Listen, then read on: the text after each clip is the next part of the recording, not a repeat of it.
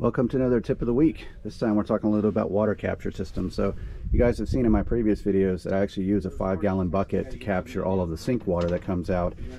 I've seen people use hoses to kind of snake things away, but the reality is if you use a 5-gallon bucket, it's actually another way to measure the amount of water you're using during your cleanups. So once it fills up, you dump it, you know you've used 5 gallons of water.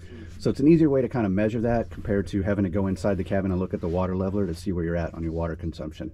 All right, this has been tip of the week.